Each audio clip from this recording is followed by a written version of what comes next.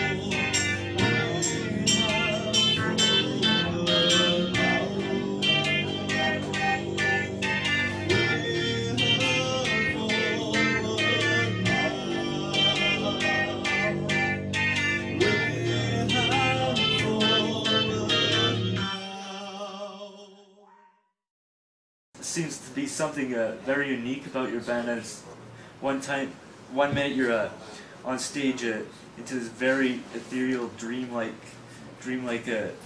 trance, and then you'll also just out of nowhere pull out a punk tune. Okay. And I'm gonna answer this question. And I was just wondering where all of this started. This whole big strong vein of punk in your music. Well, that's not the question I was going to ask. Answer whatever question you want to make yourself. Well, I was just going to say that, like, it's important to me in this band that we not be one specific style of music. I think that with a name like Bella Morte, which I think, not to sound like haughty or anything, but I mean, it means beautiful death. I think that pretty much sums up the goth scene, what the goth movement is about, if you want to call it. Yeah, well, that's and we try and capture all aspects of that, from, you know, the synthy stuff to the new wave-ish stuff to the like hard-hitting goth stuff like Sisters, and like the punk stuff, you know, like that's death rock influenced, early Batcave, that whole scene, you know, like we try and cover it all. Yeah, we try and do it all, with the exception of some industrial.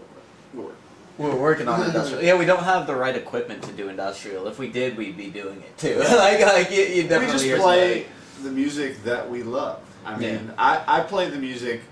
This band is great for me because it's what I would want to hear.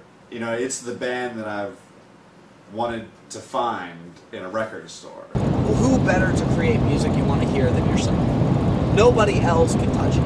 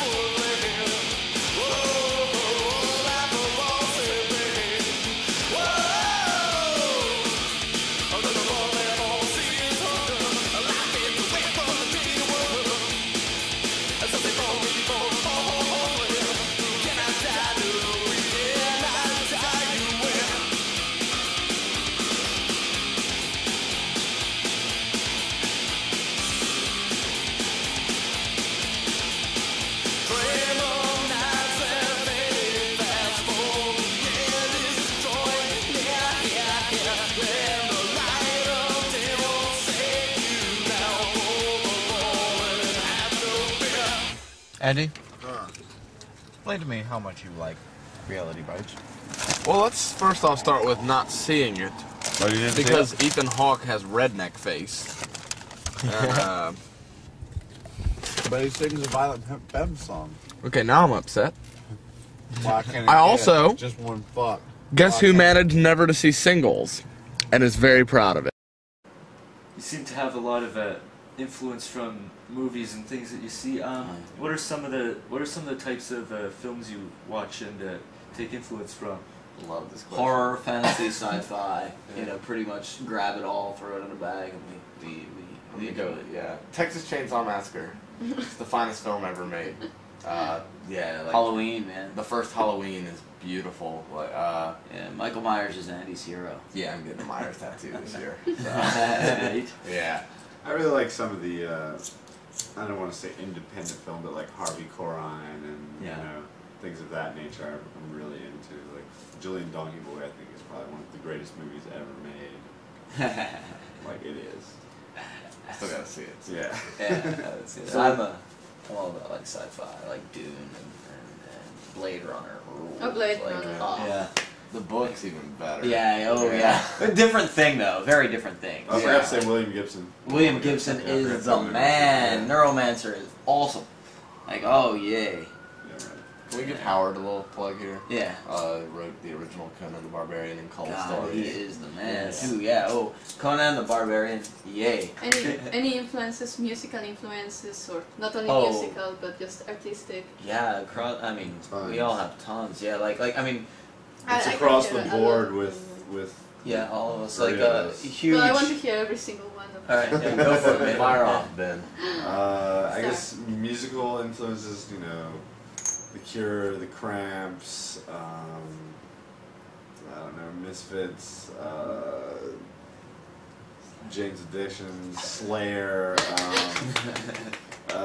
Smashing Pumpkins, you know, as far as musical, as far as, you know, like authors, Neil Gaiman, Clive Barker, Terry Pratchett, you know, that's the basics, like, for me personally.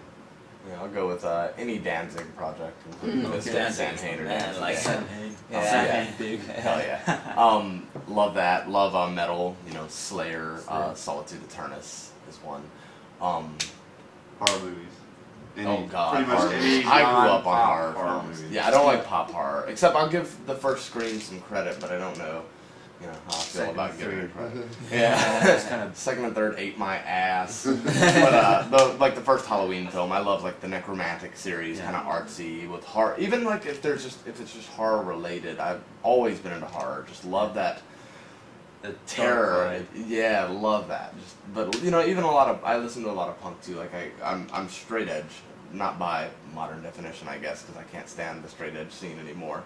What it's turned into. But I've never had any alcohol. I've never had a drug, and I've never had a cigarette in my What life. is your reason behind it? I mean, Never I had know a it does reason. make. Never had a Okay. reason. Never came up.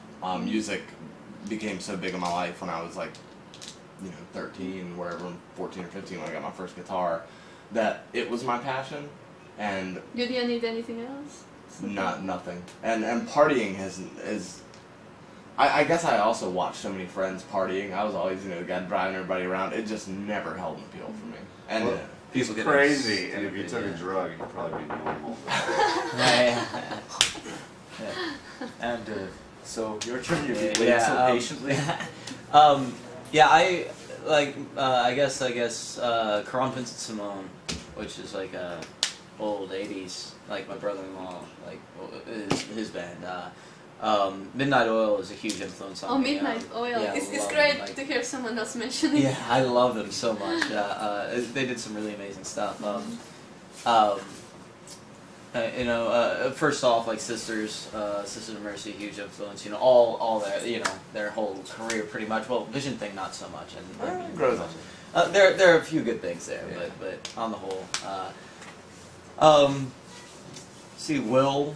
I was huge. Scott lived down the street from him. Yeah, the band Will, the side project, Frontline side project. Who's the leader? We don't live Yeah, next door to love early like Batcave and Death Rock, like Passion, like gee, oh man, like Sex Gang Children, Alien Sex Fiend, Specimen, brilliant, brilliant song. Scream Like an Angel is my favorite song of all time. Like love that song. Play Dead. Really getting into psychobilly a lot now, like loving it. Like Demented Argo are just funny, like so funny, like so great. We listen to gothic rock. We listen to the whole span from like the very neo-medieval to like the very heavy industrial to like the total old school, like like doom and gloom slash your wrist type guitar stuff. And we love it all, and we want to play it all. So we write our little versions of them and do it, and that's fun. I hate the whole grunge era thing. Like, fuck all of that. That whole time, like, I was Generation really, I was X really into Pearl Jam and Soundgarden at the time, so.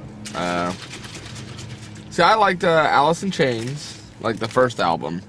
But I couldn't stand I the... Wood. I like that song. It was an alright song. But I couldn't stand the, we're normal guys, we're just wearing our flannels and being guys, like whatever, you're just fucking jocks. You're jocks that all that shit about like VH1 all the time, like the behind the music, the 90s or whatever, Yeah. When music had to be serious and angst-ridden, very much like we are. We are serious and angst-ridden. Yeah, we're serious and angst-ridden. We're so serious. Right now, still in Phoenix, and the reason we're standing outside of this hotel in the middle of the morning with shit to do, because Gopal, who was initially rushing us out of the room while we were trying to watch Renaissance Man, fine film with Danny DeVito. Did they get an Oscar? I think so. But basically, the phone rings. There's a little pause, a little hesitation, and then Ben picks up the phone. The girl on the other end, named Beth. Ben talks to Beth very briefly and in a very masculine voice. Like, talks to her like he would talk to anybody. Ends up that Beth doesn't want to talk to Ben. She wants to talk to Gopal. So Gopal picks up the phone. And it's like Dr. Jekyll and Mr. Hyde. We're sitting there watching Renaissance Man, enjoying this fine film. And next thing you know, from across the room we hear Gopal. And it's like he's been possessed by a kid. And he's like, hello, what are you doing? And we look over like, Gopal, what the fuck's wrong with you, man? Are you alright? And he's like, hello, how have you been? Did you sleep well? I'm like, Gopal, what are you doing, man? What the hell's wrong with you, dude? And we think that what happened is that like a kid died in our room, like hung himself, and then Gopal was possessed by this kid. And so basically we're going to be performing an exorcism on Gopal to get whatever the hell got in there out of there. Maybe it's that Beth's a witch, because I've seen it happen to him a few times talking to her. And his laugh changed a little bit. It's more like a little giggle thing. And he missed you. And we don't know what the hell's going on, basically. So at this point, A, Gopal obviously possessed. B, the possession somehow linked to Beth. C, exorcism. You got boy. He's alright now. What kind of shit was just talking about me? What? Let's go. Oh, let's go now. We're in a rush again. Yeah, let's go.